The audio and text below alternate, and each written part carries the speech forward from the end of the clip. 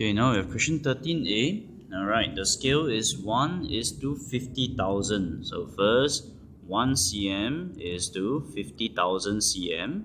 Alright, okay, now they say the actual distance in kilometers. So I'll start 1 cm represents 50,000 cm. We simply convert 50,000 into kilometers. Divided by 100 gives you meters, divided by 1,000 gives you km. So 1 cm will represent 0.5 km.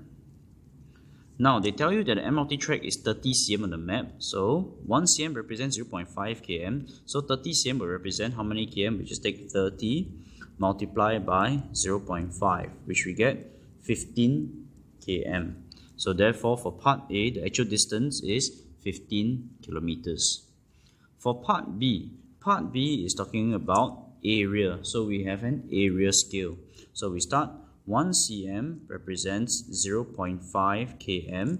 So now, in order for me to move from the map scale to area scale, we square both sides. So what I'll get here is 1 centimeter square will represent 0.0. Okay, 0.5 times 0.5 is 0.25 km square, like that. 1 cm square represents 0.25 km square.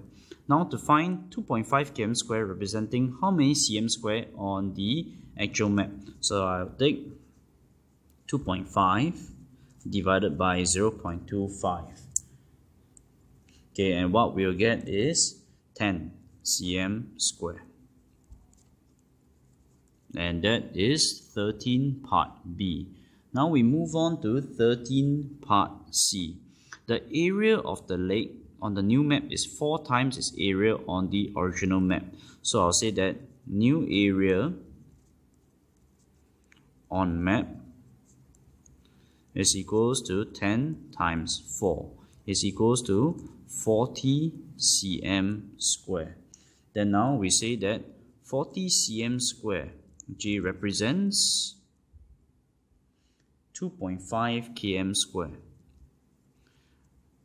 It's only the area on the map that changes. The area of the lake in real life itself, it still remains as 2.5 km square. So if we divide both sides by 40, 1 cm square will represent 0.0625 km square. Just now, in order for us to get from the map scale to area scale, we square both sides. Now, the converse is true. If we square root both sides, we can actually get the map scale from the area scale. So now what I'll do is I will square root the 1 cm square here. I square root the 0.0625 km square. I get 1 cm, okay, representing 0.25 km. And if you multiply and that's it, day 1 is to n. Okay, cm, km for map scale, it should be both in the same units. So I will just simply convert the km. Okay, first I times 1,000 to get meters, then I times 100. So in the end, what I'll get is 1 cm representing 25,000 cm.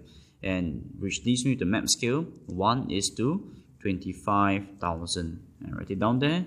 1 is to 25,000. And that concludes question 13.